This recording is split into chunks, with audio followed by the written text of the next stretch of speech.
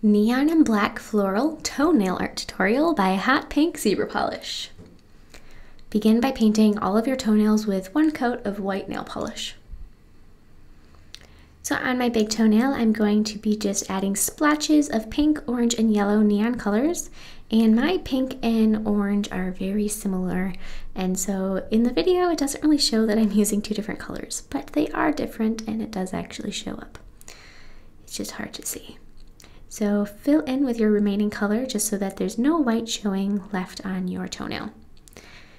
And then with black acrylic paint, I'm going to start and I'm going to be painting petals just like this. And I am going to be using 5 or 6 petals for each whole flower. It depends. Sometimes 5 fits, sometimes 6.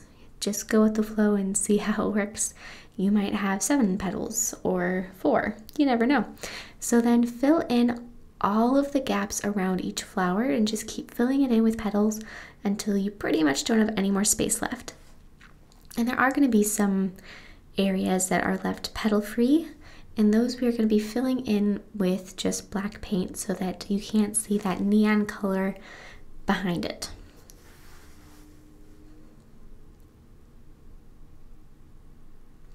And I don't know how easy it is to see this in the video, but I am pulling back the skin, the sidewalls around my toenails so that it's easier to paint, because it is sometimes kind of hard to paint your toenails because there's more skin around them than, say, on your fingernails.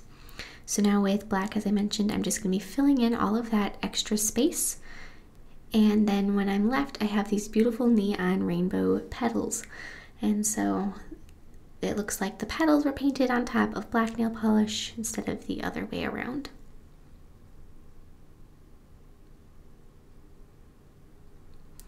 On my other toes, I'm going to be adding just one coat of the neon colors, and you want to put white underneath neon polish because it's going to make it look so much more vibrant and brighter than just painting that directly on your toenail.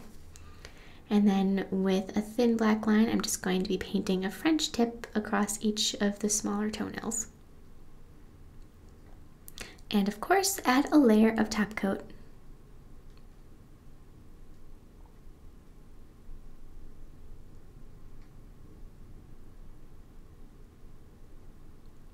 Thank you so much for watching. I hope you like this design.